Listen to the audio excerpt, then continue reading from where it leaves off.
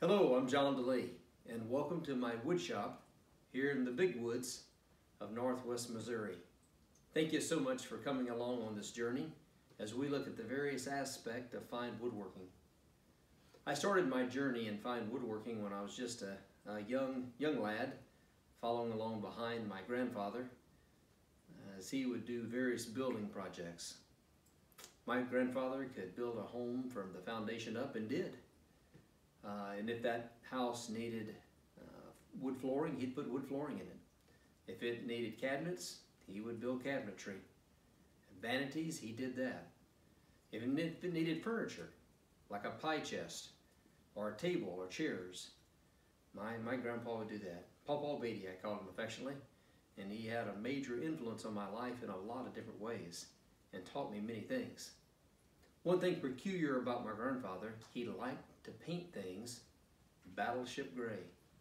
So you'll notice in my shop that I followed the tradition, and you can see that I like to use a little gray in my projects as well. Not a whole lot, but some. My wife accuses me of wanting to use it for everything, but I do like to use it. It just brings back a lot of fond memories.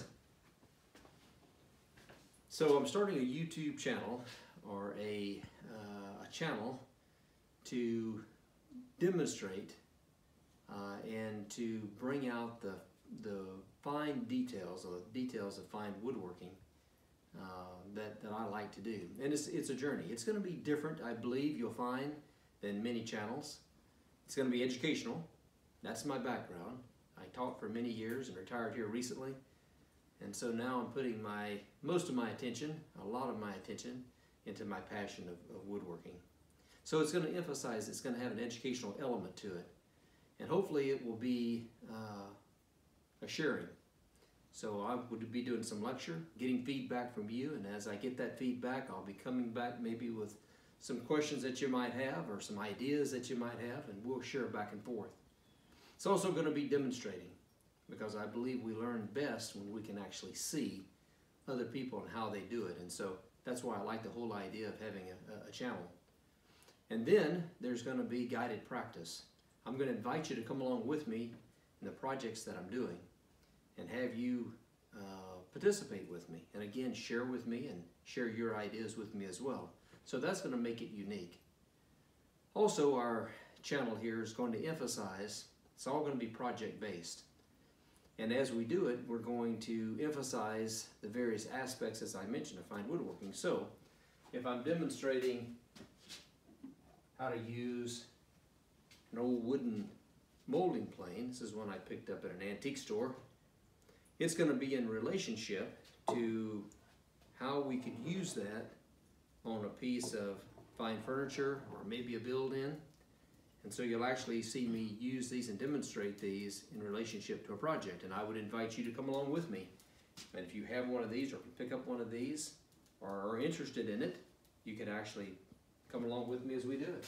And if not, it might just tweak an interest that you would have in fine woodworking. If we use a hand plane, then it will be in relationship to how we use it on a piece of furniture.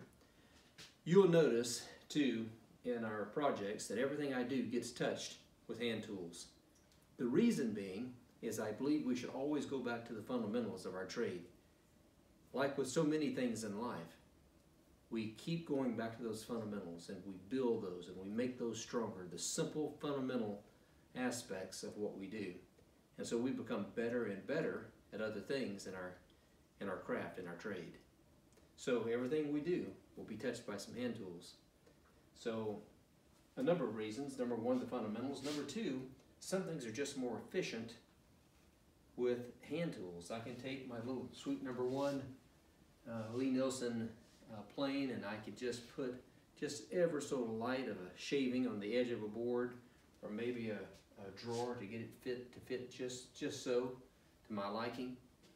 Or I can take the big number 8 hand plane and maybe smooth out a tabletop. So you'll be seeing me, and sometimes just a couple strokes with a hand plane taking off 3 or 4 thousandths of an inch. It's just what it needs to make it perfect. You'll also see me use some of the older tools that I have, such as maybe a miter saw.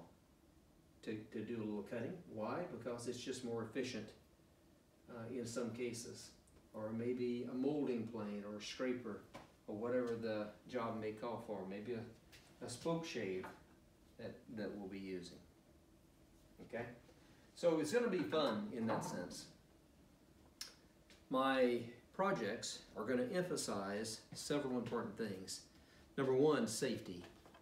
General shop safety for sure. So we'll talk about eye protection. Nobody wants to go through life half blind or blind. So we'll be emphasizing, everyone, when you see me working on projects, you'll see me with a pair of safety glasses. Okay? Hearing. You don't want to go through life and have a constant ringing in your ear. So you'll see me emphasize ear protection, hearing protection. And one that we don't think about a lot as woodworkers, but is so important, you'll see me have a dust mask of some type when I'm using tools that require it. Now, I have some real nice power tools here, simple but nice. I have a nice table saw, a saw stop that takes a lot of the dust, like 98% of the dust it claims to take, and I think it does.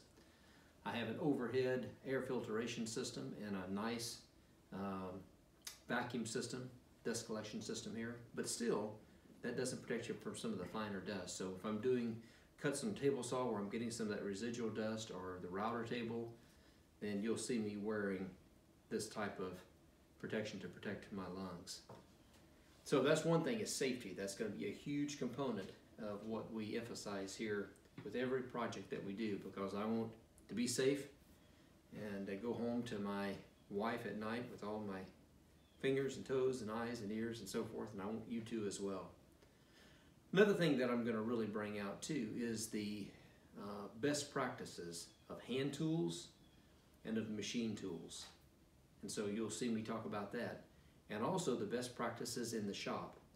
You'll hear me talk a lot about efficiency and efficient methods and best methods of making things efficient. And that has to do a little bit with my background as well. So I taught technology for many years on all levels, high school and college and adult. And so I emphasize efficiency in design. So you'll hear me talk about things like 5S and Six Sigma and DMAIC and some of those terms. And if you're not familiar with them, you will be. It won't take you too long to get on board here, because we'll be talking about those. Also, I'll be talking about other design features, sketching and board drawing and computer-aided drafting. You'll hear me talk about some of those things. So yes, we definitely use technology, but again, everything goes back to the fundamentals when we're done. And then I think the last emphasis that I want to mention, that this is going, my class, my channel is going to emphasize, is going to be just good, common sense, simple designs, okay?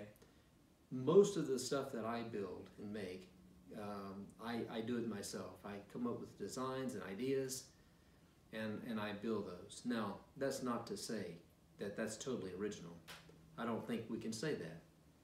We've been influenced by so many things in our life. I might see a piece of furniture and it gives me an idea.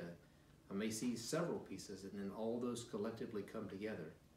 I might make a quick sketch of something that I see in a hotel or a bed and breakfast that's happened before that I really like, and take some pictures of it, and from that develops ideas. And I think all of us are that way to a large extent. If I do use a set of plans that I get from someplace else, or a major idea from somebody, I will try to give credit to where credit is due. I'll try to make a point to do that, to let you know where I got the plans and what I do. So that's pretty much the sum of what we're going to be doing here. I'm going to post videos on a regular basis here on my channel, and I'm going to invite you to come along and share with me and give us some feedback, and we'll form just a community of like-minded people who, just for the love of woodworking and fine woodworking, like to get together and like to share our ideas with each other. So if you have some ideas, be sure to do that. So thank you very much for coming along on this journey with me. I look forward to seeing you very soon. Until then, happy wood chips.